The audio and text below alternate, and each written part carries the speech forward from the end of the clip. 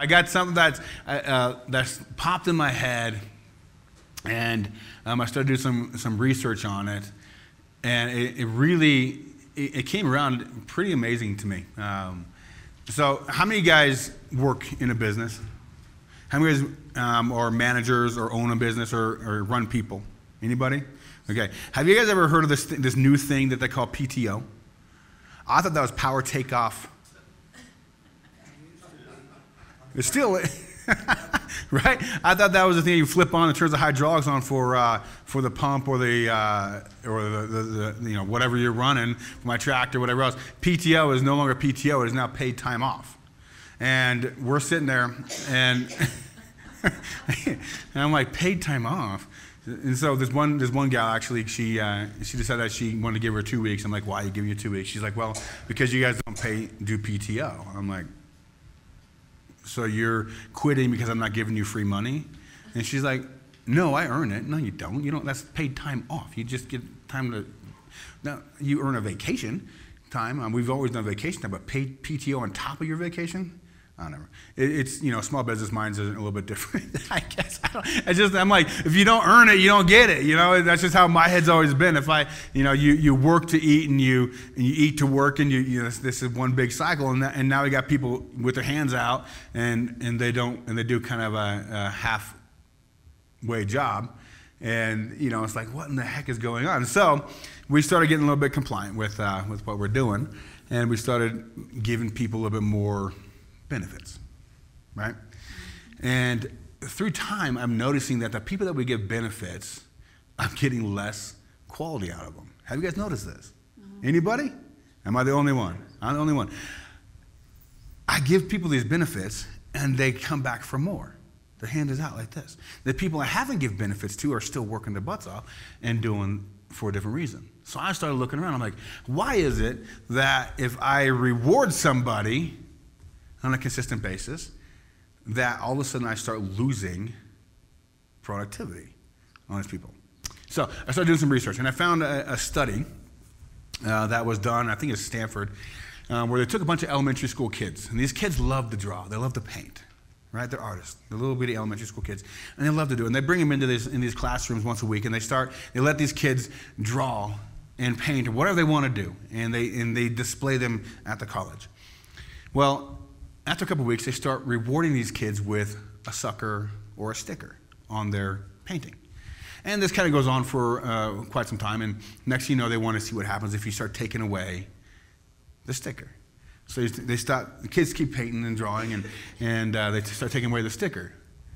What they found in a matter of a week or two, that the kids that love to draw going in, if they don't get their reward of the sticker, they don't draw no more.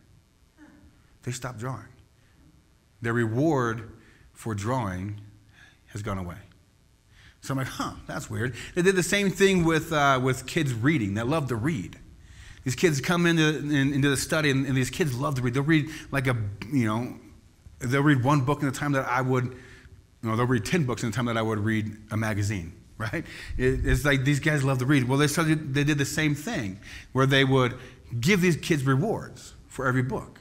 You've seen that before when you were in school, where you read a book and you kind of work your way across the ladder and you get the big prize at the end. Well, they would give them a reward every single time they would read a book or finish a book.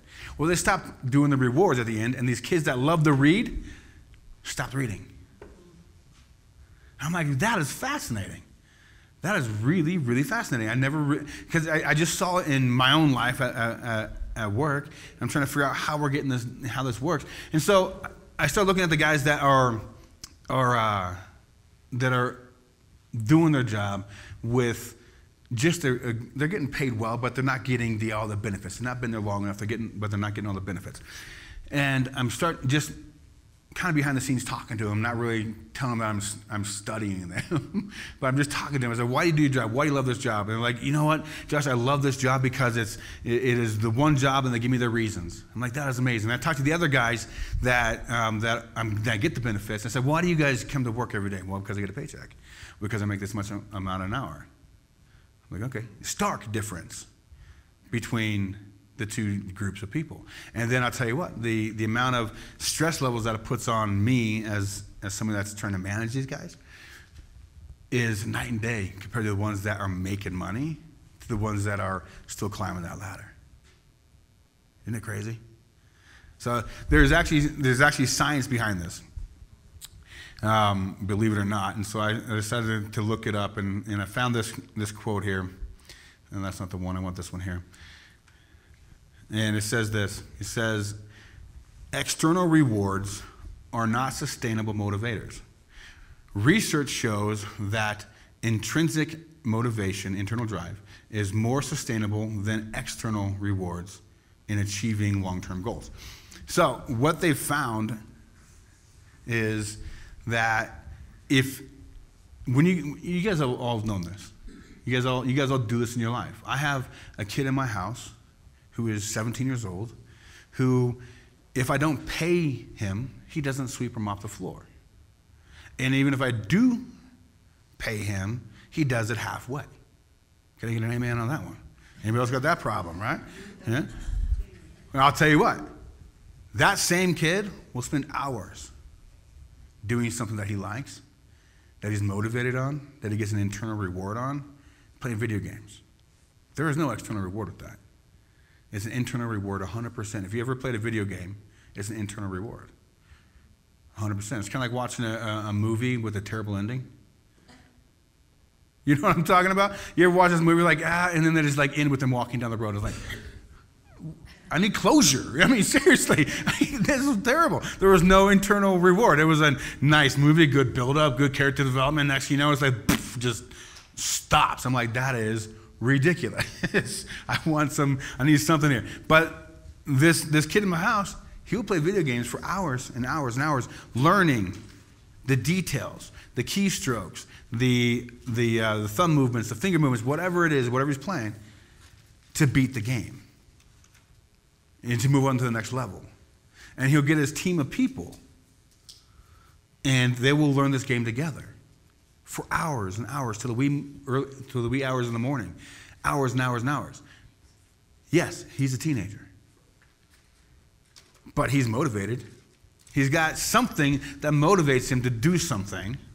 It's just something that I don't agree with, because it does nothing for the house. It just burns up my Wi-Fi, my electricity, and then I got to wake him up in the morning to go to work or go to school, and that kind of ticks me off, right? He's like, "You're a freaking 17, get up," you know. And he doesn't care for that either. But I was talking to my wife yesterday. I said, "Why do you sweep the floor this afternoon?" She said, "What do you mean?" I said, "Why do you sweep the floor?" She said, "Well, there's dirt down on the floor." I said, "Okay. Were you mad that you had to sweep the floor?" She's like, "Well, no, I wasn't mad about sweeping the floor." I said, "Okay. Were you happy about sweeping the floor?" She said, I don't care. It's just kind of part of what I do. I said, "Were you happy with the finished results?" "Oh my gosh, yes. Look, it looks amazing." I'm like, "Yeah. Why did you do that?" "Just what I do." She said, "But it made you happy at the end of the day." "Yes." It's like a happy floor makes me a happy person. A made bed, a happy bed, makes me a happy person. If there's not dishes in the sink because they got washed, that makes me a happy person on the inside. There's no reward other than the only reward you get with dishes is you don't have to pull it out of the sink, wash it, and then use it. That is the benefit behind. That is the external reward you get. Or if you sweep your floor, you're not walking on dirt. And that really is helpful when you're not walking on dirt, or when you've got dogs like we do, where you walk around in your socks and they become fuzzy socks. They're so pretty. They're amazing. And they don't get any more comfortable. That's the thing. They don't get any more comfortable. They just get fuzzier. They look like I sweep my floor with my socks. It's like, but it's amazing the things that we do that is internal or externally motivated. If you think about it in your life, what are you doing that is an internal motivation or internal reward versus an external reward, right? I don't know what you do. I don't know your life. For me, I love finishing projects. I've got one project that I'm still working on for the last 3 years, and I'm just not there, but I got 2/3 of one wall done over 3 years. It's amazing. It's starting to look really nice, and I finally got me a new tile saw so I can work with it and get my tile done in my bathroom.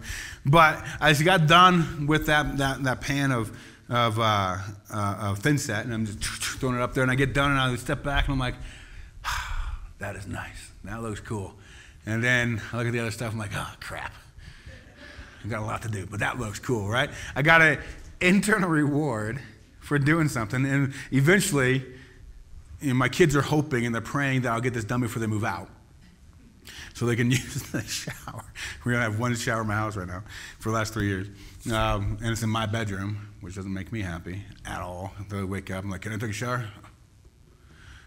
Yes, hurry up. I need to use the restroom.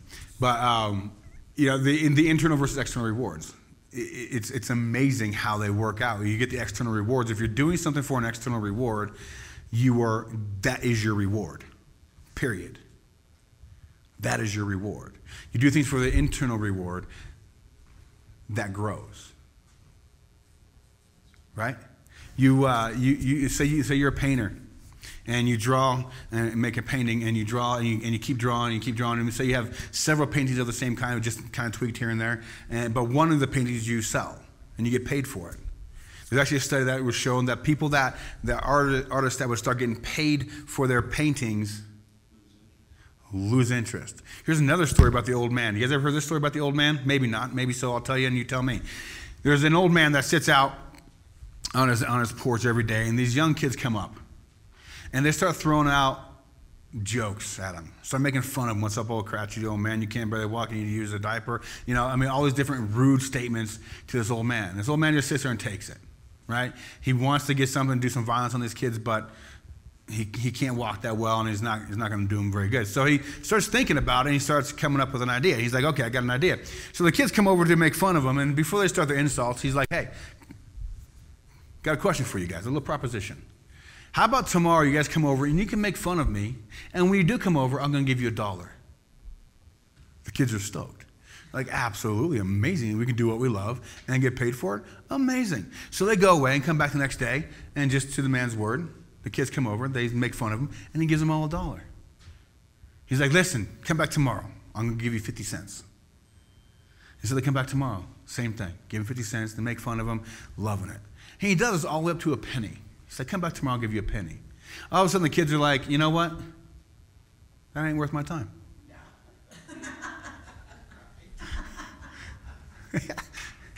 What they used to love to do, they got their reward.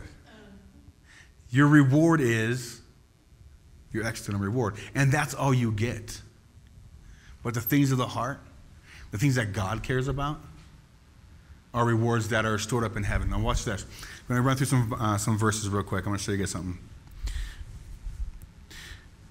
Let's go with Ephesians 2, 8, and 9. Let's see if we can find it real quick.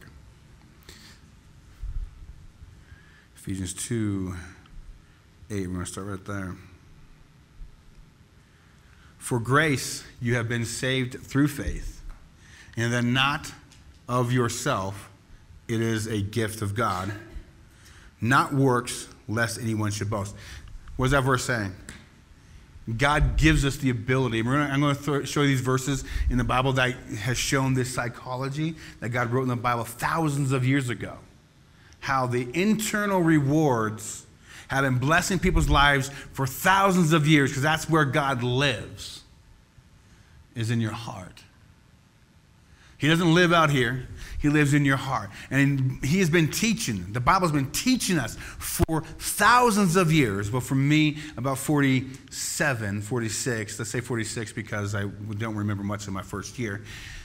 46 years I've been learning about how God is showing us the human psychology, that if you get your reward out here, that is your reward. If you do something to receive something, that's your reward. What he's saying right here, that he gives you what?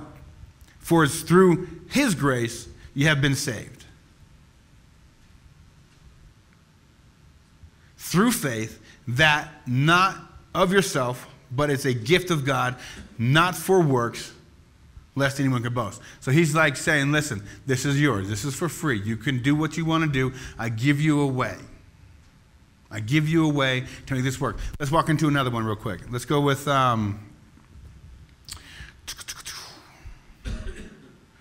No, let's not do that one. It's okay. Yeah. I like this one. Let's go Matthew 6:24. This is pretty cool.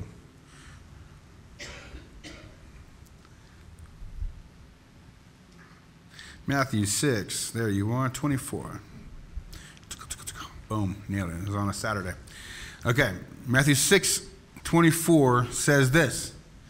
No one can serve two masters, for either he will hate one and love the other, or else he will be loyal to one and despise the other. You cannot have God and money. It's amazing. He's been telling us these things, and for whatever reason, we still pay our kids an allowance. We reward our dogs for sitting down. Good boy, here's a treat. Now all he's going to do is sit. Now why is he going to sit down? He doesn't sit down because he's supposed to. He doesn't sit down because he gets the external reward. Like any good dog, I got 3 of them. I got a puppy that I'm just now starting to like, because he does not listen to me at all. I'm yelling at him more than anything else. And my wife was getting really tired of me yelling at this dog. She told me so yesterday. So I know it's a fact. And this dog finally is coming up to me when I call it. You know what I give him? I give him love. Not a stinking treat. He gets the treats when his breath smells bad, right? That's when he gets his treats. But now, I'm not a dog trainer, right? I don't train my dog to do anything but be loyal to me and protect my stuff. That's it. You get past the dogs, you can have whatever you want. That's how that goes, right? You get in that fence and they don't, if they start licking you to death, they'll show you where the gun safe is. It's all good. Dad keeps the money over here. Come here, give me one more of those treats. But that's also why I don't give my dogs treats, because I don't need you to give them a treat. And they're like, hey, what's up, friend? No. They give them a treat, they'll eat it, and then they'll come back after you. So I don't want you in my house without me there unless I tell you how to get in there secretly. But that's how my dogs work. My kids, if I don't pay my kids or threaten them or yell at them, nothing gets done that they don't want to do. Right? They always do what they want to do because they get the reward. But there is no reward with sweeping a floor for them. There's not even a reward for making their doggone bed or putting away their clothes. As long as there's a place for it to go, that's fine. The floor, the basket, the top, of whatever. The bottom of their bed, whatever. It's fine. I'll find it. It's okay. And I guess we've given them so many clothes that they have so many options that who cares where they put the clothes? As long, yeah, we're good. Out we go. We can't serve two masters. It talks about money, and I've always seen this thing as money, but now I'm looking at this as we can't serve two masters. We can't serve God and external rewards. It just doesn't work. Now, like any good father, he does give us external rewards. Did you know that? Yeah. He sure does. But it's not because we did anything to get it, but it's because he loves us. Right? It's kind of like this. There's I heard somebody talk about how, let's see how this went, that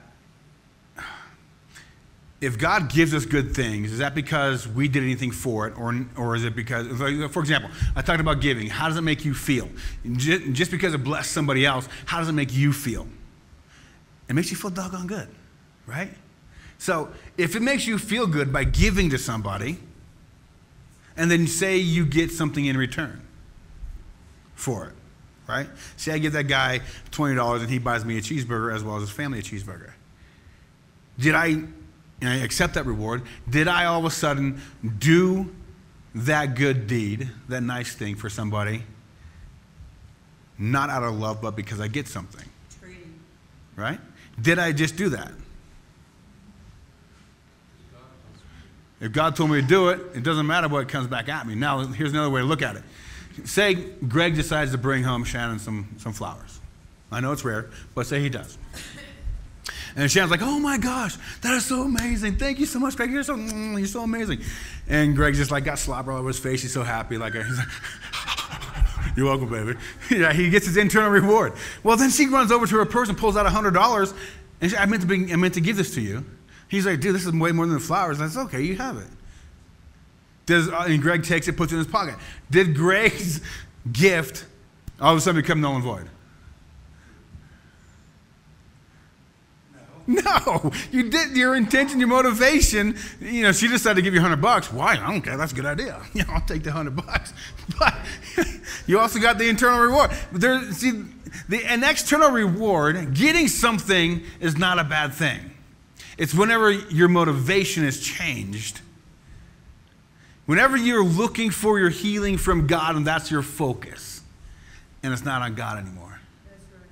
Whenever you're looking at your prosperity coming from God, but all of a sudden you're not seeing the dollar signs hitting your bank. And you're like, is God even real? All of a sudden you're serving the other master. We can look at all these promises of God. God promised me where 2 or more are gathered in His name. Right?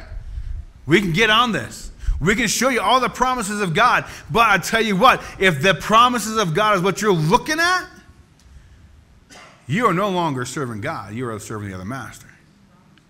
You're looking for the external reward. Trying to see how this is going to come up here in our life. There's a verse in the Bible that says, store up your treasures in heaven. And I can actually tell you where that's at because I actually wrote it down. Hang on. Look at this.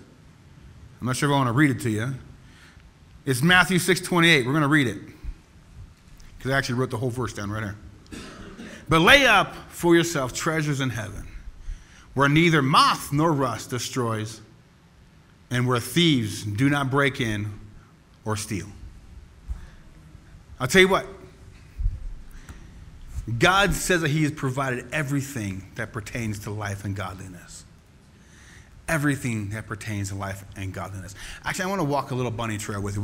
On New Year's Day, we had brought up some stuff about the full armor of God. And this was the first time I've ever seen this whenever we were talking about this on last Monday. You guys know about the full armor of God in Ephesians, was it 5, 6, and 7, whatever? In Ephesians, you got the full armor of God. Put therefore the full armor of God, the helmet of salvation, the breastplate of righteousness. Have your feet shod with the preparation of the gospel of peace, your shield of faith, your sword of the Spirit, which is the word of God. We talked about the new year and having the full armor of God on. And one thing that hit me while we were talking about it is, because we were talking about people in the world, and we need to talk to people in the world. And one thing that got me is how people in the world are guarded. It feels like more today than ever before. They're really guarded. They have their armor of some sort on. And then we talked about, how when we talk to people, it's not about getting people any direction, but helping them put on the armor of God, because the armor of God is a protection. It is not an offensive tool. It is a defensive tool. It is one to protect you from the wiles of the devil. Right? It is not there so you can be in God's army. It's not there so that you can fight anything. It is there to protect you. The Bible says it in several areas. It says, protect your heart. Young men, flee the appearance of evil. Protect yourself from the things that are going to jack you up. An internal reward from God is part of that protection. And that could be something as simple as the fruit of the Spirit. You guys know what the fruit of the Spirit are? Check this out. I want to show you guys something. The fruit of the Spirit is going to be in Galatians 5:19. We're going to start in 5:19. Nope, that's for work, not my Bible. There we go. Galatians is right before Ephesians. What did I say, 19? Thank you. And you guys can read this. We're kind of skim right through this thing real quick because I want to get down to the bottom. Now the works of the flesh are evident. Now I want you to just think about these words, or you guys can read them up there. Adultery, fornication, uncleanness, loudness. You guys, lewdness. You guys know what that means? I had to look it up. Foul language, or you're promiscuous, or you dress provocatively, or yes. I did not know what that was. I'm like, lewdness. I need to use it somewhere, but I can't use it on my kids because they're not that way. You're being very lewd. No, I'm sorry, rude. Rude. There you go. So, let's move on to 20. Idolatry, sorcery, hatred, contention, jealousy, outbursts of wrath. Think about all these things, guys. These things that are happening. These are what? The works of the flesh. These are your external rewards, or basically what happens when either they're going to be an external reward or things that happen when you don't get your external reward. These are the things that happen to you. These are the works of the flesh. Working right on down to envy, murder, drunkenness, revileness, and the like, of which I tell you beforehand, just as I have also told you in the past, that those who practice such things will not inherit the kingdom of God. However, verse 22, God's internal rewards, or the fruit of the Spirit, are love, joy, peace, long-suffering, kindness, goodness, faithfulness, verse 22, gentleness, self-control. Against such things there are no laws, and those who are in Christ have the full armor of God on. Because if you look up every piece of the armor, it actually is a description of Jesus. Every piece of the armor of God is a description of Jesus. So when it says put on the helmet of salvation, that's Jesus. The breastplate of righteousness, that's Jesus. Against this thing there's no laws, and those who are Christ's have sacrificed the flesh with its passions and desires. If we live in the Spirit, let us also walk in the Spirit. Let us not become, what is that word? Conceited, thank you. Provoking one another, envying one another. So if you read the fruit of the Spirit, go back to the verse 22. If you read the fruit of the Spirit, all these words right here, have you guys ever been heartbroken? Have you ever been in a point to where you feel desperate and you're down on your luck? Have you ever met anybody with quote-unquote mental illness? Have you met anybody that is all of a sudden struggling with depression? These words right here fix that. Makes it go away. You don't need years and years and months and thousands of dollars worth of therapy. You need to know love. You need to know joy. You need to know peace. Long-suffering, kindness, goodness, faithfulness. What's the next one? Gentleness, self-control. You want to talk about how to fix your life if you're hurting, or somebody else's life if they're hurting? Right there. Those are the promises of God. Those are God's internal rewards, and those are the only rewards that last for a lifetime, that rust and moths can't get to, that thieves can't jump in and grab. Nobody can take your joy. You can give it away, but nobody can take your joy. Nobody can take away God's internal rewards. So my encouragement to you guys is this. When we go out there and we're living our lives, working with whoever, working with ourselves, whatever it is, and you start getting yourself into a position to where you're sad, you're unhappy, things are not working the way, you're starting to get stressed, just stop for a second. Hit your knees and say, God, what is this? Where am I lacking? Why am I not leaning on you? Why am I not leaning on my internal rewards? What external reward am I going after that is not tickling my fancy? Maybe my sig other is not responding correctly, according to me. Anybody ever been there? Come on now. And all of a sudden, life is just hell on earth. Hell on wheels or on a tricycle. What are you looking at? What is your focus? I always bring it up every single time I talk. Philippians 4:8 and 9. Whatever is pure, honest, lovely, just. You guys can read it. Focus on these things. These are God's internal rewards. These are the things that make life run forever. And you could be happy. You guys have all heard that verse, the peace that passes all understanding. How can somebody, you've seen them, I'm sure, where somebody just loses their spouse or somebody they love very dearly, and they're not gone. They're still here. And you look at them like, how in the world? And they're like, well, God's taking care of me. Right? And he puts a smile on your face. Sometimes it doesn't show up. But I'll tell you what, it does more than not. Because of your source. Because of the internal rewards that you're getting are going to outweigh the external rewards. Even though there's sometimes it feels like they're more fun or more enjoyable. But the internal rewards actually will last a lifetime. Amen?